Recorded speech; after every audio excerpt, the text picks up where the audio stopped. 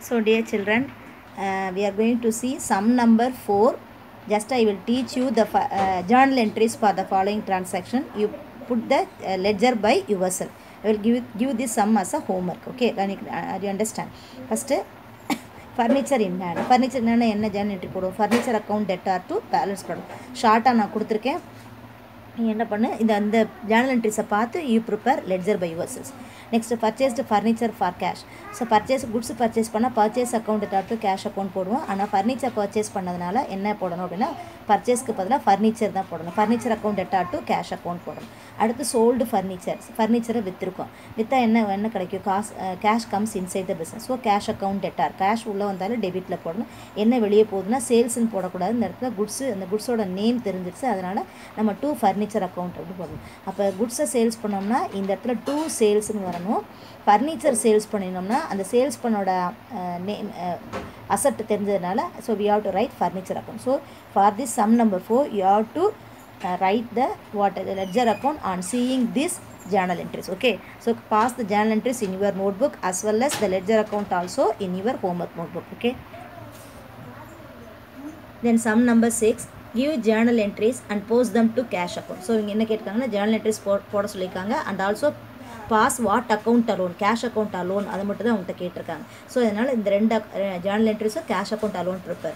So first கமெண்ட்ஸ்டு business with cash. So business கேஷை comments பண்ணால் என்ன, business start பண்ணால் என்ன உள்ளே வரும்? கேஷ் உள்ளே வரும். So cash account debtor to capital account. Okay, then introduced additional capital also bring it to the பிஸ்னஸ்னா that one also comes inside the business.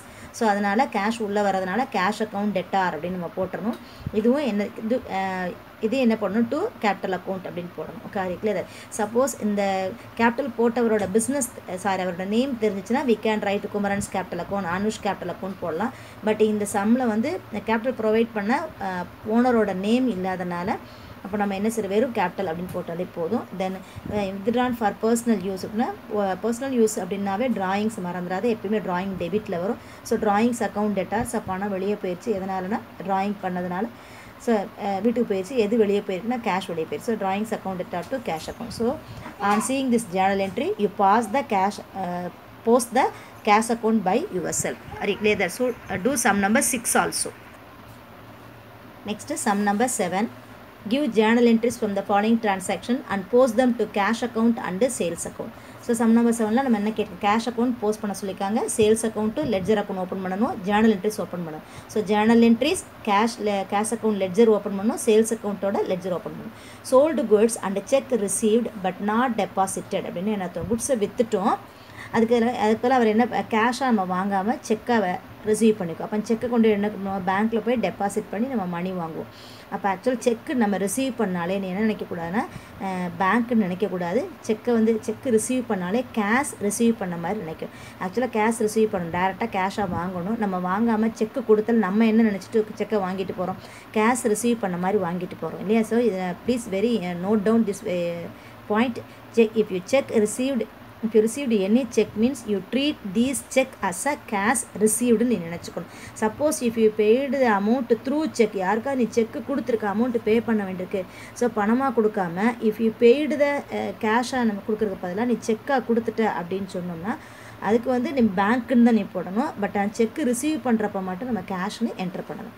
அப்போ cash account debtor to sales account. இது because actually இது வந்து cash sales கிடையாது. ஏன்னா sales பண்ணியிருக்கோம், அவன் காசு கொடுத்துட்டான், கேஷை பே பண்ணிட்டான். எந்த மாதிரி பே பண்ணிக்கான இந்த ஃபார்மாக செக்கு மூலமாக கேஷை பே பண்ணிட்டான். அப்போ இது என்ன சேல்ஸ்னால் cash sales. That is cash transaction. What is இன்வால்வ்டுனா bank is involved. But இந்த இடத்துல நம்ம பேங்க்கு போடக்கூடாது.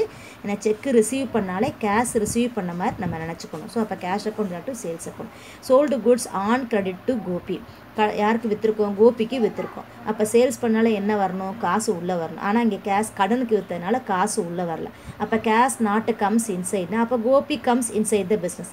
கேஷ் உள்ளே வரணும், என்றைக்குனாலும் கோபி நமக்கு வரணும், அந்த பணம் நமக்கு வரணும். அப்போ நம்ம காசு இன்னும் உள்ளே வரும். ஸோ அதனால் கோபி அக்கௌண்ட் டெபிட்டில் போட்டோம். ஸோ கேஷ் வந்திருந்தா கேஷ் போடுவோம், கேஷ் வரலைன்னா கோபியை போட்டுறணும். ஓகே, அப்போ Gopi account debtor to sales account அப்படின்னு போடும். அடுத்து ரிசீவ்டு கேஷ் ஃப்ரம் கோபிகிட்ட வந்து என்ன ரிசீவ் பண்ணி கேஷ் ரிசீவ் பண்ணிக்கும். அப்போ கேஷ் உள்ளே வந்திருக்கு. அப்போ கேஷ் உள்ளே வந்தாலும் டெபிட்டில் போடும். ஸோ கேஷ் அக்கௌண்ட் டெட்டார் யார்கிட்ட வந்திருக்குன்னா கோபிகிட்ட. So Gopi account.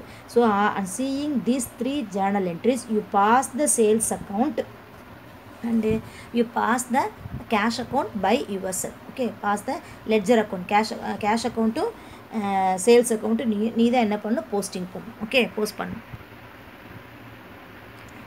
So up to some number 7 I have teach you. So pass the journal entries in the notebook as well as the post the ledger account also by yourself. Okay, yes.